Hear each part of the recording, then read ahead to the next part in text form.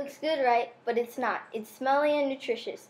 It's too good to waste, which is why I want to help my community and school garden.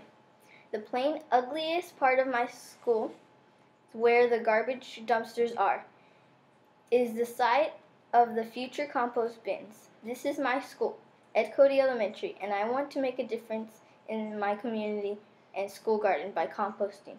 An acrostic poem I wrote is: C cuts waste by 1/4, organic, made by nature, preserves nutrients.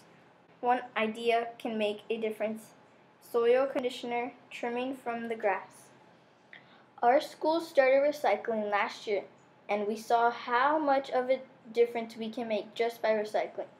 Our custodian, Mr. Sam, said we saved 21 bags per day. That's great for our community. When I visited a commercial composting site, I learned that an enclosed bin would be best for compost, stench, and to keep away the small animals. Please help me make a difference in my school, my community, and world with what is too good to waste: compost.